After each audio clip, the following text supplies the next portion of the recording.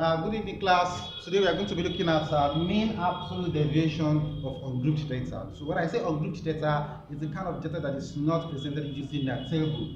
So like you can see what I have here now, it's not arranged. So if you have grouped data, that's going to be another formula entirely. And again, when you say grouped data, you are looking at data that is given to you using table. That is when you'll be having a open class interval and closed class, open class interval and closed class interval. So I think we're going to have a video on that subsequently. So let's look at this now. This is ungrouped data. It's not arranged. You see, and it's not presented using table. It's not presented with table. Do you understand that? Okay.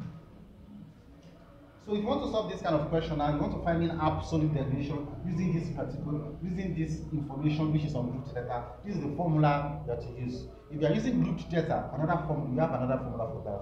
So because we are solving, we are looking for a mean absolute deviation of ungrouped data, so we are going to use this formula.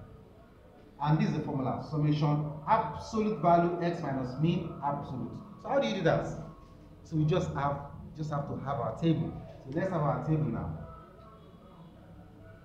We are going to form, the table is going to be formulated based on the formula. So we have x. So let's have our x. We have x minus mean. We have x minus mean. This is our arithmetic mean, average. Then we have absolute value. Absolute value, what does that mean? Absolute value means even if your answer is negative, I take it again, even if your answer is negative, you are going to convert it to positive.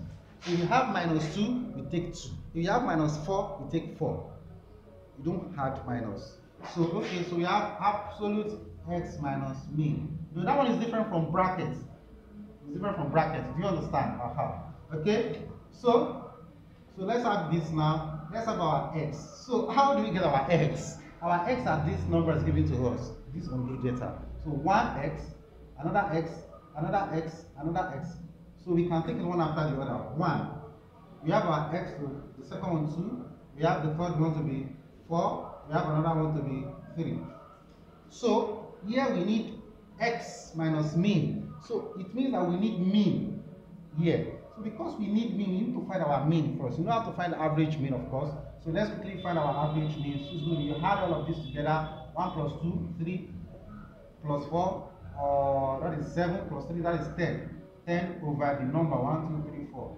So that's going to give us 2.5. So our mean is going to be 2.5. So we have 1 minus 2.5. For this one, 2. Let me make it like this, so we can have space for the answer. 2.5 equals what? 1 minus 2.5. 1 minus 2.5 is what? Can someone tell me that? That's going to be what? Minus 1.5. Minus 1.5. 1.5. Minus 1.5. Then 2. The x. Then minus the mean again. 2.5. So that's going to be 2 minus 2.5. That's going to be minus 0.5. Then 4. 4 minus 2.5. Don't forget we are using x. That's going to give us 1.5. Then 3 minus 2.5. That's going to give us 0.5. Now, don't forget we are not just taking the deviation, because this is deviation, but we are taking absolute deviation now. We don't just take ordinary deviation. We are taking absolute. That is why this sign is there. Positive only. So we take the positive only, 1.5. We don't take the minus. We don't take the minus again, 0.5. We don't. This is positive already, 1.5. This is positive already, 0.5. So what we do now is, so we just have it here. So it means sum, add all of this together. If you add all of this together, what's it going to give you? 1.5.5, that is 2. 2 plus 1.5, that's going to be 3.5. 3.5 plus what? Plus 5, that's going to be 4. So the sum of this now is 4. Divided by their number is what? 1, 2, 3, 4.